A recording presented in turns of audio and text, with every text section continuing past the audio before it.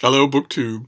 I wanted to make a quick reminder video of something I brought up the other day about Open Letters, uh, both Open Letters Monthly and Open Letters Review.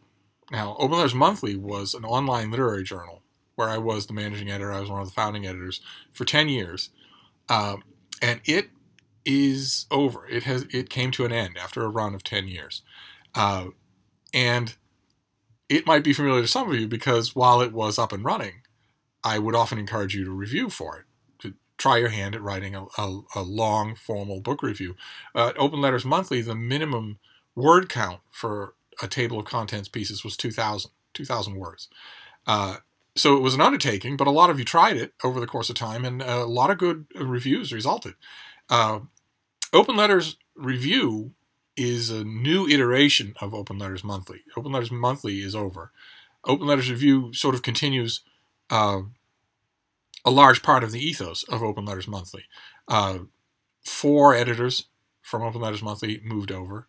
Our mystery columnist moved over. Hopefully a bunch of freelancers who worked for Open Letters Monthly will contribute work to Open Letters Review. And we added people. We've added 4 editors who a couple of them are from BookTube. We added Britta. I'm sure you're all subscribed to our channel. We added Jennifer at Insert Literary Pun here. We added Jess at Garden Scriptorium.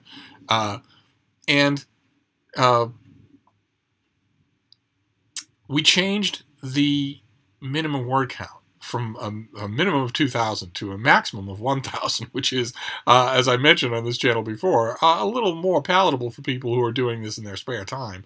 But the essential ideology, if you will, remains the same, which is lively, accessible reviews of everything.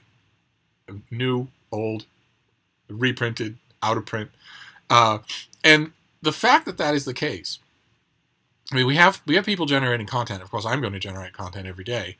But the fact that that is the case made me want to make a separate video, a sort of a standalone video, not very long, and just, once again, urge you all to join in the fun at Open Letters Review, to try your hand at writing book reviews for an audience that is different from the one that maybe you've already had access to.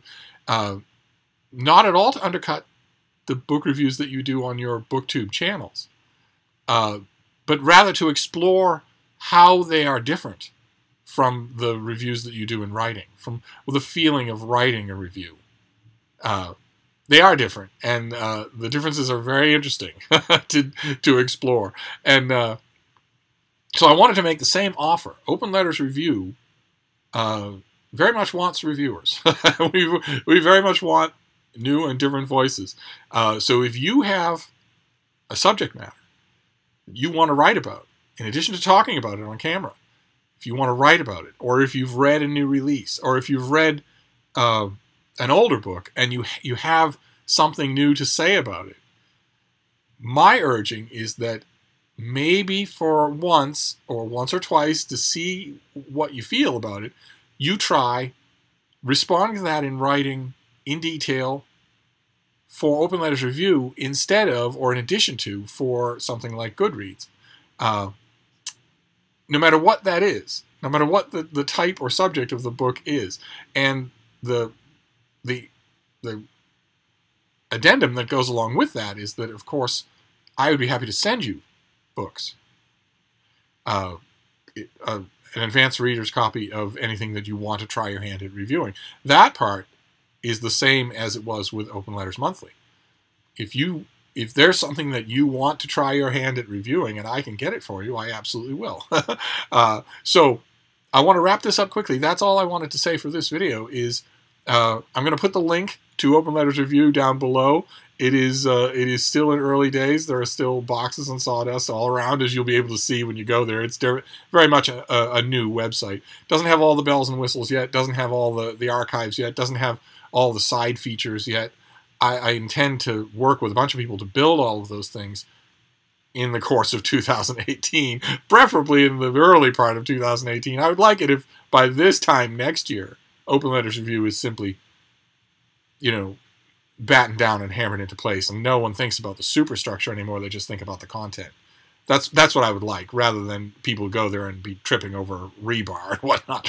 That's going to happen now, as you'll see if you look at the site. It looks pretty good, I think. Simple, accessible, a lot less top-rated than Open Letters Monthly was. It's right. I mean, if you're doing a literary journal for 10 years and your emphasis is on enormous amounts of content, after 10 years, it's going to be difficult to build a site around that much content that isn't going to look a little top-heavy. I'd like to think that Open Letters Review, in addition to not having all of that content yet, also looks a little more accessible, a little brighter, a little more open to the air.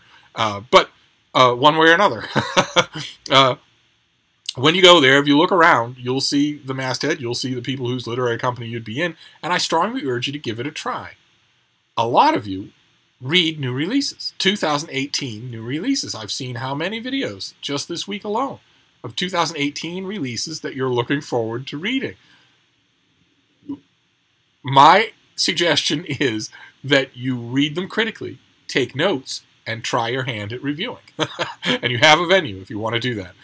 And also, again, if there's anything you want me to get to give you to try, just let me know and I'll do my best. But that's all for now. I'm going to move on to more videos. I just wanted to put in a little reminder to you all that there's a new place for your work if you want to try it. And there's a new place for all my work and the work of all the other people I named. So anyway, I'll wrap it up for now, and I'll see you soon. Thank you, BookTube.